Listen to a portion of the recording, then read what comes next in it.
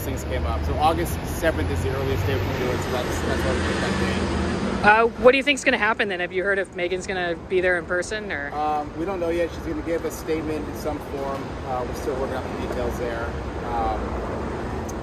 And then we'll look forward to seeing the defense memorandum. They're going to file that on August 1st, so we'll see what they're asking for in terms of sentencing. Yeah, and it sounds like there'll actually be a trial hearing about the aggravating factors, the bodily harm and the gun. Yeah. And then can you talk about your 13-year recommendation? Just kind of brief us on that. Yeah, I mean, it's a midterm recommendation.